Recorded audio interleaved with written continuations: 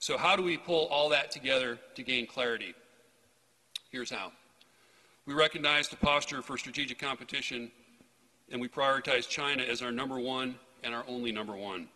We doubled down on partnerships to ensure that we are making the most of opportunities, and we focused on operationalizing intelligence. The DIA team, the nation calls at a uniquely challenging time. We face a set of adversaries who are committed to seeing the U.S. in decline and their own star ascend.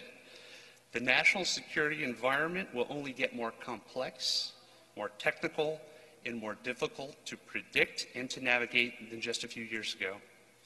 To add to the challenge, the portfolio we are accountable for, as General Barrier has walked through, is large, it's diverse, and it's never finished. There's always more to know, and there's always more to do. It spans the globe on every continent, and it's in every domain: land, sea, airspace, cyberspace. It supports and drives every aspect of operations and planning and strategy and policy and warfighting.